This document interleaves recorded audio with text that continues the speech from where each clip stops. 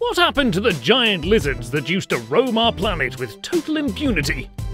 These big animals ruled the day, stomping over every inch of terra firma and swimming in our seas, until they vanished mysteriously, leaving only bones and puzzling clues behind.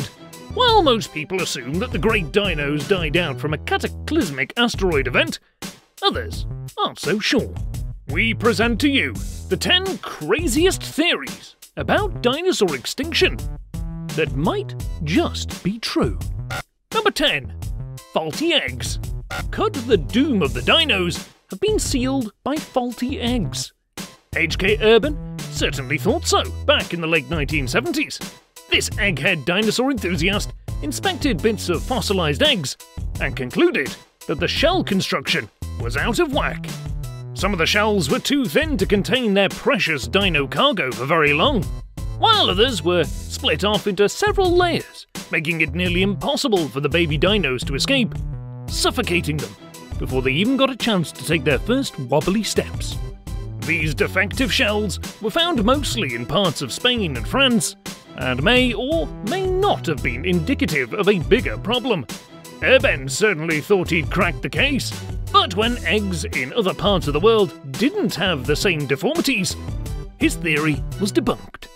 Who knows if faulty eggs caused some dino casualties, but it doesn't seem to be the full story. Number 9. A fiery end. No, we are not talking about meteors here, but a whole different level of fiery devastation. Some people think that the Earth itself slaughtered the delicate dinos, and that their epic end came in the form of tons of piping hot lava gushing out of countless volcanoes at the same time.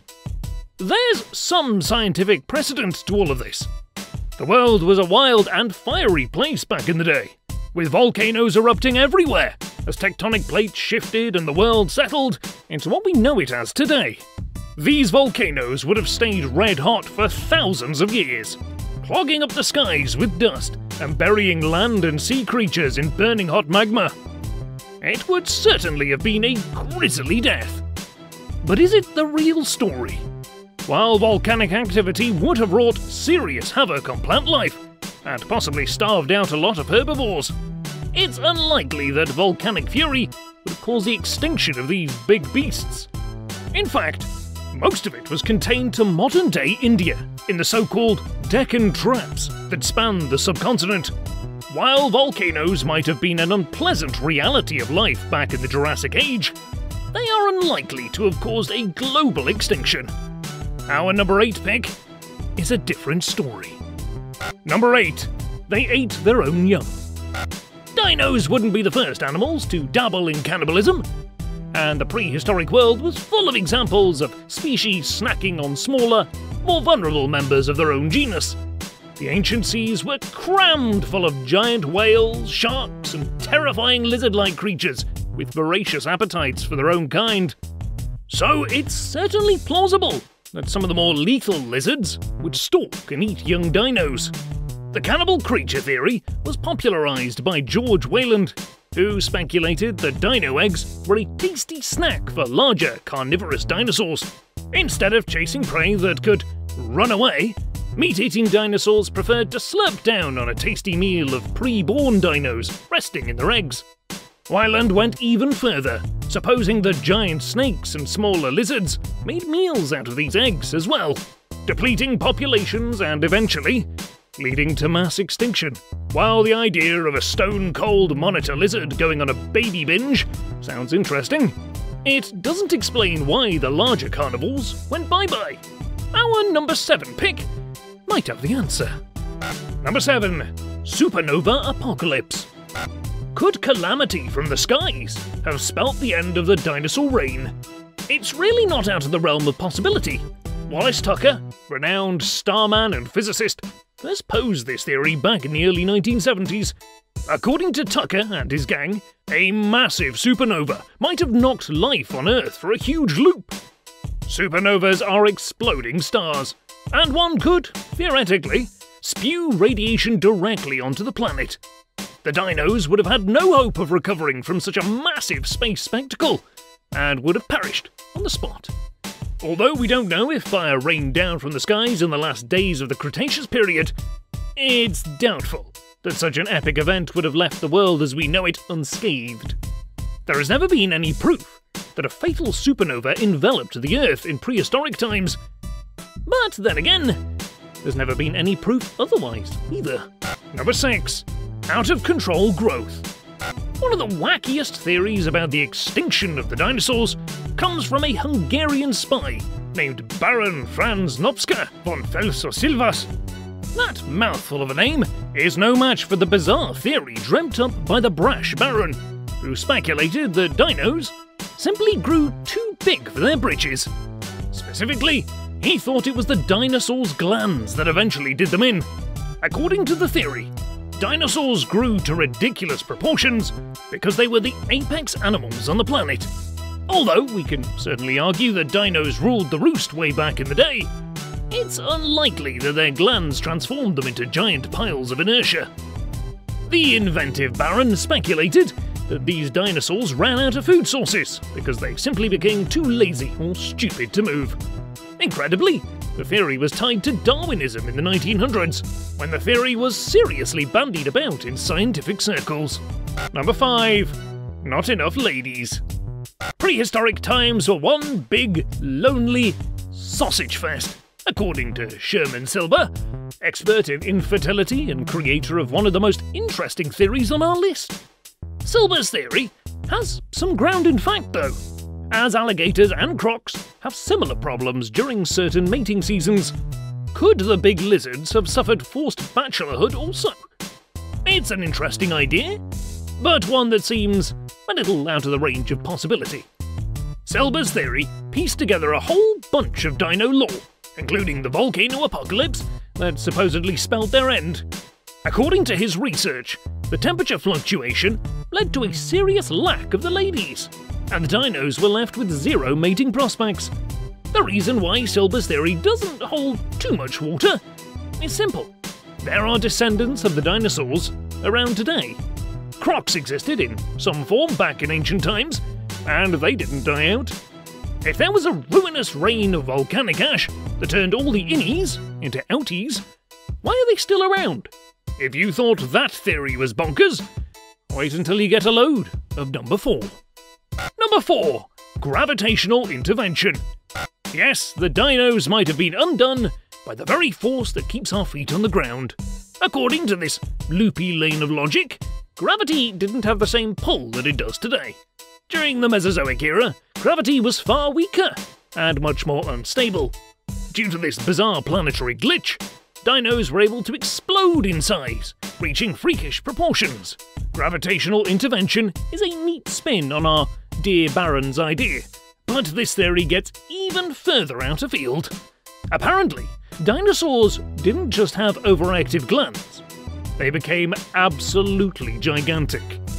Some theorists speculate that dinos swelled to well over 100 tons during the Mesozoic, although this has never been corroborated by fossil findings. When the Cretaceous period ended, gravity somehow shifted and became what we know today, cementing all of the dinos down to the ground in a species-shattering event. How did gravity turn on and off like a light switch? And why? Nobody can say for certain, and it's easy to speculate that this theory doesn't hold much water at all. Aside from the obvious fact that no big bones have been discovered that support this theory, there's nothing on record that would indicate that a core function of the Earth would support such a gigantic shift. Our number 3 pick is a little more plausible, and might even spell out our own undoing as an apex species. Number 3. A dino pandemic. Picture this. Dinos are living in relative harmony with each other near the end of the Cretaceous period, when all of a sudden they were struck down with a mysterious and fatal illness. Welcome to the world of the big dinosaur pandemic. You're in for a bumpy ride. During the Mesozoic era, there were tons of parasites and nasty bits of bacteria floating around everywhere. The temperature of the Earth and the sheer number of life forms living on it meant that pandemics among living creatures would have been commonplace. During the Cretaceous period, things got a little more out of hand, with these microbiotic assassins attaching themselves to insects, much like we have with malaria today. Airborne illnesses would have been as deadly in dino times as they are today, but the likelihood of a sweeping pandemic killing off every single dinosaur is a tough pill to swallow. Dinosaurs not only lived on the land, but they also lived in the sea. Flying insects couldn't breach the marine waves, so how were creatures like the mighty megalodon affected? Also, how delicate did the dinos have to be? If there was a worldwide pandemic of epic proportions, why were more vulnerable animals, like lesser lizards, not affected at all? It sure seems unlikely that this is what brought down the big behemoths. Number 2. Widespread rickets. Yes, the dinosaurs could have gone extinct from a disease that sounds like it's right out of a Charles Dickens book. Rickets, the scourge of the lower class, could have brought down animals that were larger than anything walking the planet today. Sound unlikely? It has some very interesting proponents. Back in the 1920s, University of Virginia scholar Harry T. Marshall floated the rickets theory, claiming that there must have been some kind of event that blotted out the sun. Marshall claimed that the dinos didn't freeze, as one would expect from the sun being blotted out, but instead they merely suffered from lack of ultraviolet light. Rickets manifests itself in softened bones and skeletal deformities, so the doomed dinos would have had trouble getting from point A to point B. Without proper vitamin D and calcium, the dinos would have basically melted from the inside, falling into puddles of their own skin and being too weak to move. Incredibly, this theory lines up with several others on our list, specifically crazy amounts of growth and finicky gravitational pull. As intriguing as it sounds, it's unlikely that our dear dinos developed serious cases of rickets. Our number 1 pick might be plausible though. Number 1. Alien intervention.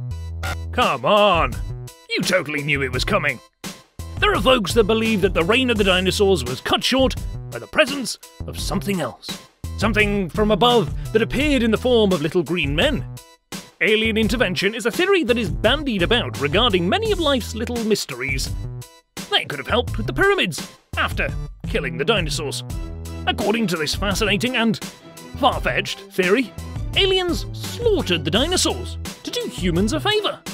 Apparently, our extraterrestrial friends knew there was no way that dinosaurs and humans could share this single piece of terra firma, so they eliminated them entirely and welcomed us with open arms. A little harsh for the dinosaurs, but good for us.